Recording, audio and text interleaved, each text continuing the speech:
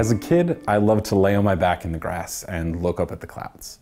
I would see so many crazy shapes: elephants, dinosaurs, even dragons. Climate science denialists look up at the clouds and see something even more unlikely: a challenge to the science of climate change. Unfortunately for us, it's all in their imaginations. Clouds affect the Earth's climate in many different ways, but the two most important ways are through the albedo effect and through the greenhouse effect. Albedo is a term that means how much a surface either reflects or absorbs light. In much the same way that wearing a white t-shirt will keep you cool in the summertime by reflecting sunlight, clouds reflect some of the sun's light back out to space before it can be absorbed. Thick clouds tend to have a high albedo, that is, they reflect a lot of sunlight. Putting thick white clouds between the sun and the open ocean dramatically increases the amount of sunlight that gets reflected back to space. Low, thick clouds are most important for this cooling effect. By contrast, higher, thinner clouds don't reflect a lot of sunlight, but they do trap heat through the greenhouse effect. Both cloud types have a cooling albedo effect and a warming greenhouse effect, but for low clouds, the cooling effect is much stronger, and for high clouds, the warming effect is stronger. Overall, low clouds are more important, and so overall, clouds cool a lot more than they warm. But knowing how clouds affect Earth's temperature overall now doesn't tell us how clouds and their impact on climate will change as we warm the planet. If we see relatively fewer low, highly reflective clouds as we heat up the ocean, we would get more warming overall. If we get relatively more low clouds, we would get less warming than we would otherwise expect. What does the available evidence tell us about how clouds will change in the future? Over the past 10 to 15 years, we've gathered enough information to be able to see how clouds change in response to changing ocean temperatures, at least over the short term. Changes in ocean temperature can occur due to natural changes in ocean cycles, such as El Niño. We can look at how these changes relate to changes in cloud cover. Overall, such changes over the past decade or so seem to point to a small warming effect, but we can't quite rule out a small cooling effect.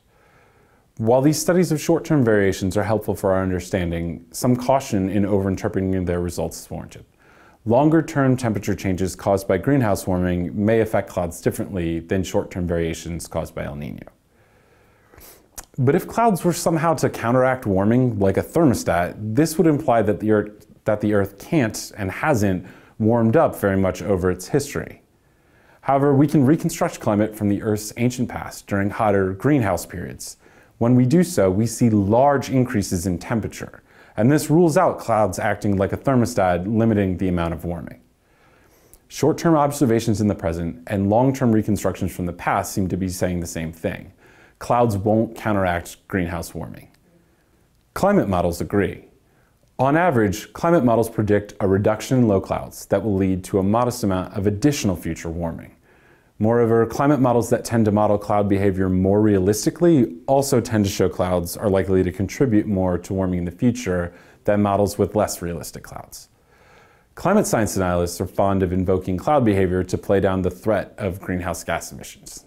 They claim that as greenhouse gases increase and we start heating up, clouds will cool the Earth more, either due to an increase in low cloud cover or a reduction in high cloud cover. They claim, in effect, that clouds will act like a thermostat, keeping warming in check. But to claim that clouds will prevent serious global warming, climate science denialists rely on oversimplification. They act as though clouds only have an overall cooling effect. While the clouds do cool the Earth, this ignores the fact that they also warm, and that the total effect of clouds presently isn't the issue. What matters is how that effect changes, if at all, in the future. Climate science denialists then take this oversimplification and jump to a conclusion. They assume that because clouds cool now and there is some uncertainty about their future behavior, that means clouds will act like a thermostat to prevent too much warming. To support their claims, they have cherry-picked data, relying on information from records with known problems. Or in some cases, selectively choosing the start and end points within a larger data set to produce the opposite results that using the record as a whole would give. The assumption that clouds will save us is simply not warranted by the balance of evidence available to us. Our direct observations over the past decade or so suggest that the impact of clouds on future warming will be modest, and if anything, cloud changes are amplifying warming a bit. This agrees well with our most advanced climate models, which likewise suggest clouds won't cool us off, but modestly will increase warming.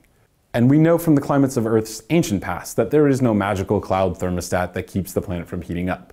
Increased CO2 levels have repeatedly led to hotter climates over Earth's history.